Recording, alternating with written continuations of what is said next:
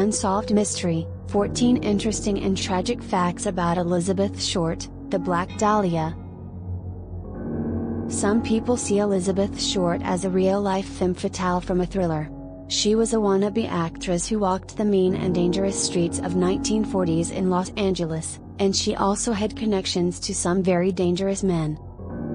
Sadly, like many women of film noir, Short had a brutal end to her life, even more sadistic than most horror movies. Her senseless attack by an unknown assailant created a media frenzy that literally stopped the country in its tracks. But who was Elizabeth Short? Let's peel back the fiction and get some true facts about Elizabeth Short, aka the Black Dahlia. 1. She was number 3.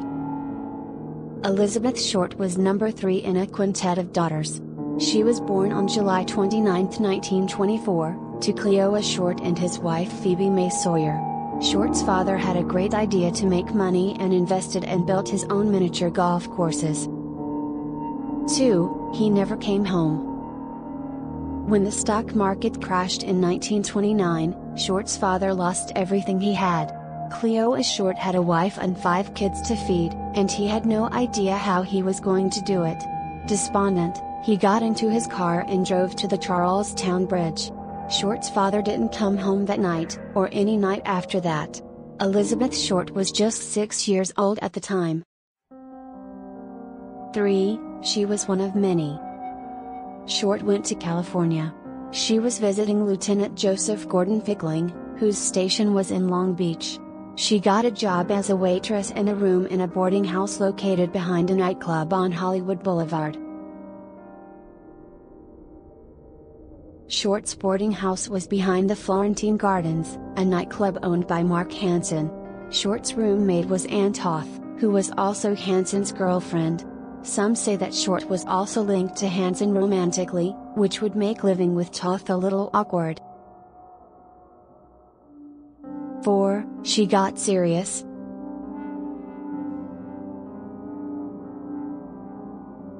It was during this time in Los Angeles that Elizabeth Short became more determined to start a career in show business.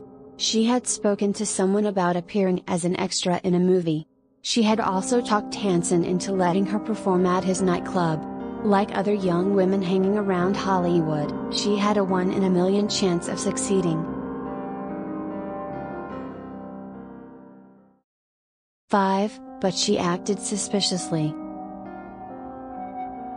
Toth said that Short often made furtive calls from the phone line at Florentine Gardens, Hansen's nightclub.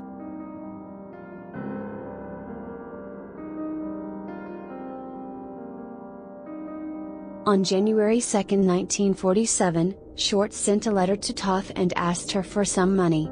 French said that a few days after Short sent the letter, some men came to her house looking for Short. French noticed that Short was very anxious as the car pulled up in front of her home. Toth found out that Short was secretly calling a man named Maurice Clement, who worked for Columbia Studios. This was likely the man who was getting Short a job as an extra. But there was something else here. Sure, Clement worked in the movie business, but he also had ties to gangs.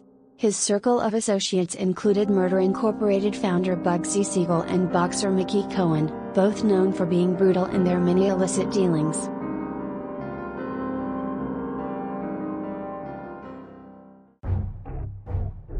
Six, she had a weekend tryst. In early January 1947, Short began an affair with Robert Manley, who his friends called Red. His name may have been Manley, but he was hardly a gentleman. You see, Manley already had a wife, and was seeing Short on the side. The two wanted to get away from the city, and the chance of getting caught, so they went for a short visit to San Diego. When the trip was over, Manley drove Short back to LA.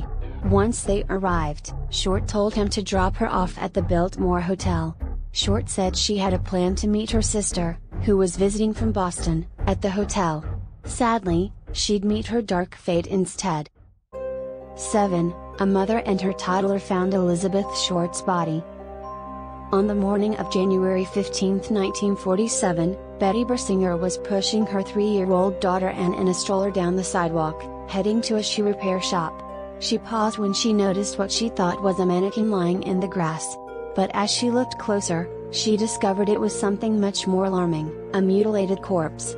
Bersinger grabbed Anne and ran to a nearby house, where she used the telephone to call the police. Authorities arrived on the scene just a few minutes later, kickstarting what would become a years-long investigation that many people are still trying to solve. 8. There was no blood found at the scene. The naked body Bersinger discovered was in horrifying condition.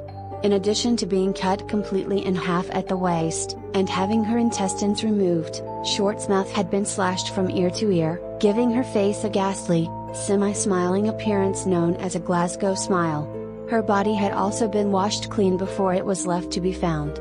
Despite the severe mutilation, there was no blood at the scene, leading police to conclude that the young woman had been murdered somewhere else, drained of blood, then cleaned before the killer dumped her body. 9. The FBI identified Short with fingerprints and a proto-fax machine. In order to identify the body, the Los Angeles Police Department pulled fingerprints off the corpse, which it then sent to the FBI through a device called a sound photo, a forerunner to the fax machine. About an hour later, the FBI got a hint and was able to identify the victim as 22-year-old Elizabeth Short. Short's fingerprints had been entered into the system twice before, once when she applied to work in the commissary of a U.S. Army base and once when she was arrested in Santa Barbara, California on September 23, 1943 for underage drinking. 10. Some linked the case to the lipstick murder. 1 month after Short's murder, another woman's body was discovered in Los Angeles, and the circumstances mimicked the Black Dahlia's case in a few ways.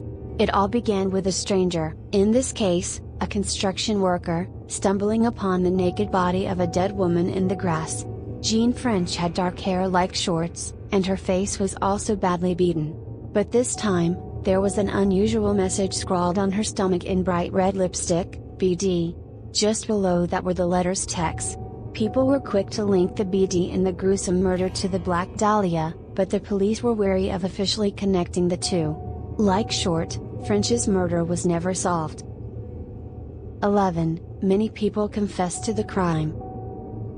The LAPD had to rule out many suspects in the Black Dahlia investigation, including several people who turned themselves in. Though some sources quote a lower number, the Los Angeles Times puts the tally of false confessions in Short's case at more than 500.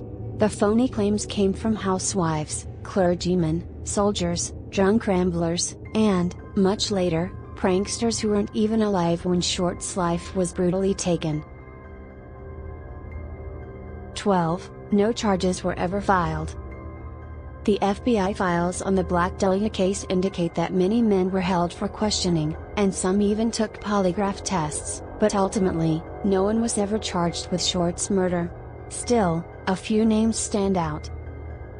13. George Hodel is one of the most notorious suspects.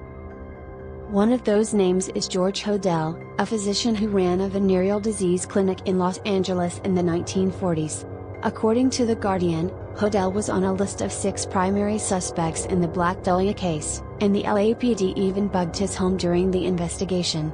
But Hodel, who died in 1999, gained more recent notoriety when his son, Steve Hodel, accused him of killing Short in the 2003 best-selling book Black Dahlia Avenger, The True Story. Steve claims his father's handwriting matches strange letters the police received, supposedly from the killer. He also uncovered photos of a woman who resembles Short in his father's personal photo album, and believes Hodel's medical background would explain the precise, clinical cuts on the body. But some have discounted Steve's claims since he started linking his father to other infamous unsolved murders, including the Zodiac killings. 14. Others think it was a bellhop. Another name that's popular among Black Dahlia theorists is Leslie Dillon. He appears in the FBI case files, but gained renewed attention in 2017 when author Pui Twell argued his guilt in her book Black Dahlia, Red Rose. Dylan was a bellhop, writer, and mortician's assistant who seemed to know a surprising amount of details about Short's murder when the LAPD hauled him in for questioning. In 2018, Buzz Williams, a retired officer with California's Long Beach Police Department and the son of Richard F. Williams, part of the LAPD's gangster squad, told Rolling Stone, quote, "My dad, Leslie Dillon, was the killer," and added that other cops suspected that Dillon was, at the very least, an accomplice. And you? What do you think about it? Who is the murderer? Will we ever know the truth or it's too late? Let us know in the comments. Thank you for watching. Don't forget to subscribe and to click the bell to be notified of new videos.